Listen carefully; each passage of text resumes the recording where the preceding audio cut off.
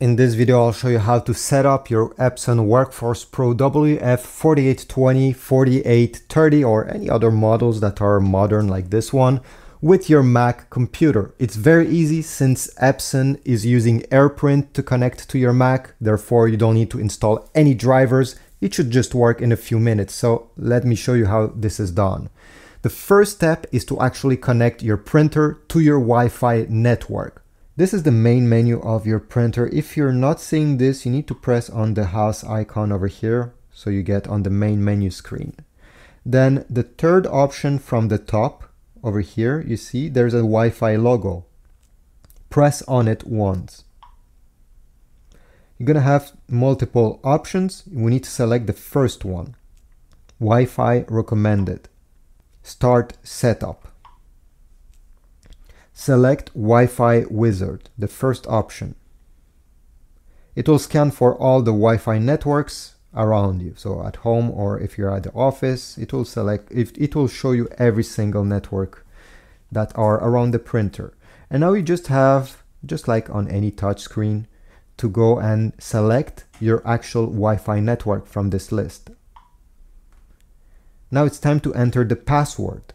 Go down, press on enter, and type your password. If you have numbers in your password, press this number button down below to switch. Once you're done typing the password, press OK. And select Start Setup. Wait a few seconds, or sometimes even a minute. Make sure that the printer is in the range of your Wi-Fi network.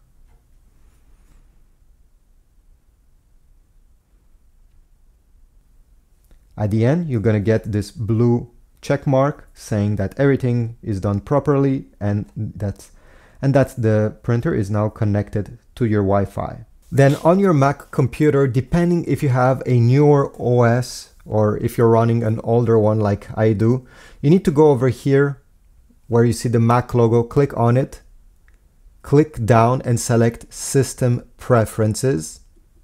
This will open. Now, if you have a newer Mac, it should look like this, and you should click where the arrow is pointing. If you have this older Mac, well, just click on Printer and Scanners right over there.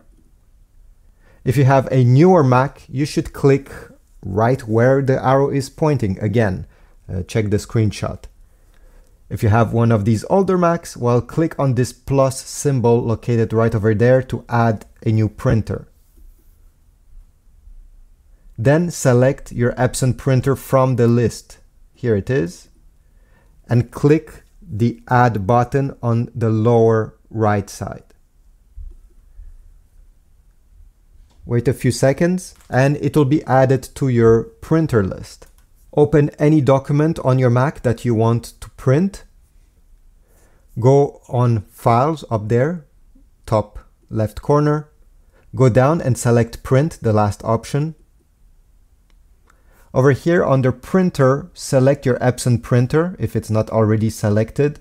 Make sure that all the settings down below are accurate. So if the paper size is the one that you're gonna actually use, if it's portrait, landscape, this is depending what kind of project you're trying to print. And when you're done, press Print.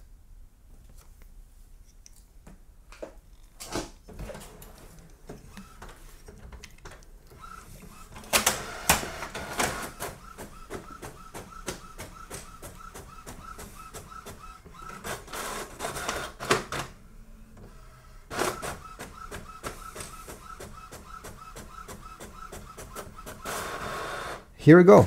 Our page got printed, and by default it prints on both sides of the paper. You can also select obviously on the computer if you don't want this to happen. Great. Now what if you want to scan something and send it to your Mac computer? Open the scan lid. Okay, this was already there, but let's say I want to scan this page over here. Put it facing down with the text, the top of the page on the left side. You're gonna notice there is a small arrow here. Glide the page so the corner of the page touches the corner with the arrow. Close the lid. On your Mac computer, we need to go back where we were. So System Preferences,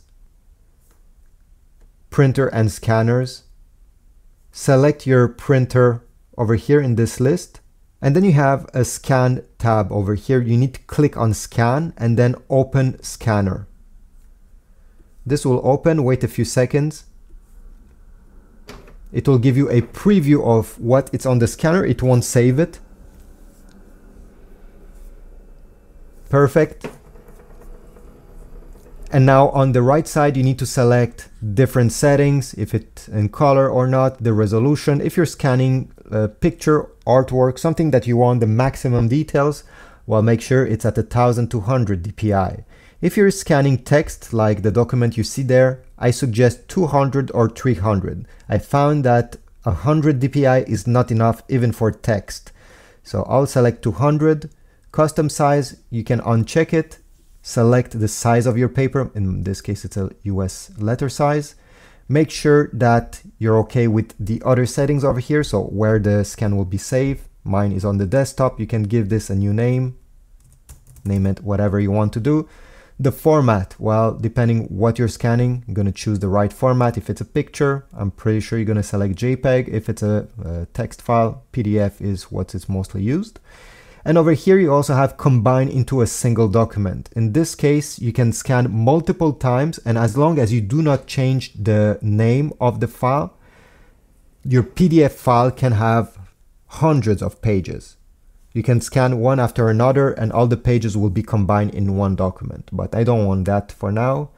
And I'll press the scan button when I'm ready. It will take a few seconds. If you're scanning at a higher DPI, it may take even a few minutes.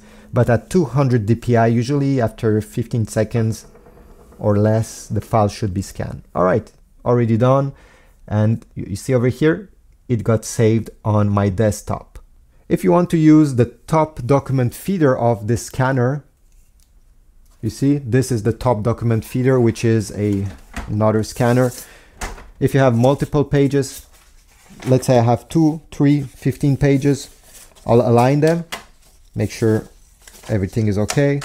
Put them this time facing up like that. Insert them.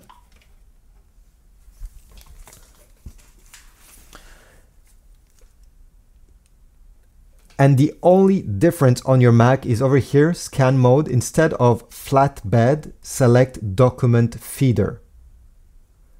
And then press scan. And the printer will take all the pages one by one. Do not touch anything.